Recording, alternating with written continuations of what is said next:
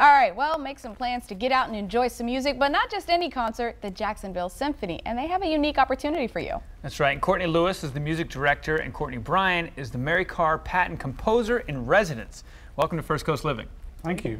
All right, so I've heard of a DJ in residence in Vegas and stuff, but what is a composer in residence?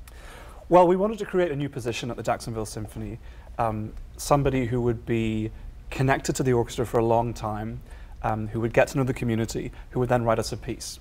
And we did a search all over the country, and we were really excited to find Courtney Bryan, who's with us today, who's a wonderful composer. And we've been playing her music over the last couple of seasons. But next week, on Thursday, Friday, and Saturday, we give the world premiere of a new piece that Courtney has written especially for Jacksonville and the Jacksonville Symphony. It's awesome. Wow. Okay, so Courtney, how does it feel to have a world premiere of a piece? It's really exciting. I mean, a lot has gone into this. It was around 2 years ago when I first was contacted by the Symphony, and then had a chance to get to know Courtney and get to know members of the orchestra a certain amount. You know, I got a chance to go to the concerts. So it's really great that it's coming up. I mean, a lot of research has gone into it and just experiences. Some of the research included going to some of the museums in the city, like Mosh and Cummers and Ritz Museum and others. Yeah. And also visiting different historical sites like Kingsley Plantation and American Beach and Jack's Beach, well, historical and present sites. And the main inspiration really was visiting the schools.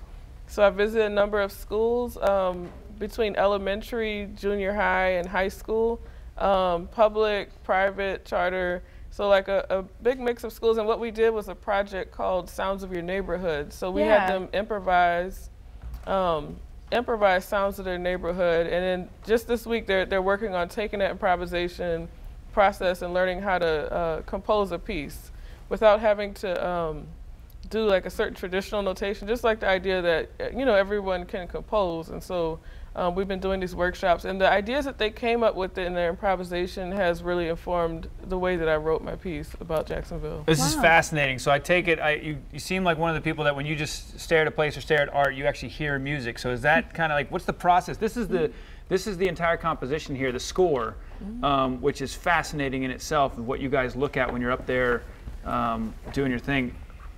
How do you start and write the first note? How does this work? Yeah, so over time with my different visits, I would collect just different ideas, not so much musical ideas yet, but I would just have a certain response to a place that I visited or something that I learned about Jacksonville, even to the architecture or some of the items in a museum. You wrote based off an emotion.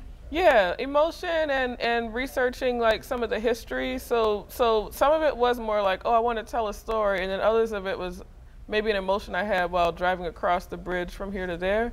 So in composing it, it's basically the piece ends up being is like vignettes. So instead of like telling a story the way you would, you know, beginning, middle, end, it's like, okay, I had this experience, and so I have music that represents that experience, and it goes to a whole different one. But it's all different. Different experiences, even including the chant Duval. Yeah, so I love it. Yes. You got it all in there. Oh, it's funny that you say that, because I experience the same thing as I drive over the bridge. Just whatever emotion you're feeling, sometimes you try to find music to match that. So where can people hear the music? Well, I hope people can come next week. Yes, tell us all about the details. Yeah, so maybe Courtney can even say more about the the details. Yep. So next Thursday, we have Symphony in 60, which is a concert at 6:30. That's only an hour long. And that's a really great thing to come to if you haven't been to the orchestra before, because it's very casual. You can have a cocktail as you listen to the music. Nice. Yep, there's a party afterwards. You can meet the musicians. That's on Thursday. And then Friday and Saturday next week, we have our regular classical concert series, which features Courtney's piece as well. And that's at 8 o'clock on Friday and Saturday. Tickets at jacksymphony.org. There you go. There's Courtney, you thank you. Thank you. Appreciate it so much. Pleasure. Fascinating. You can catch this information again on our website, firstcoastliving.net.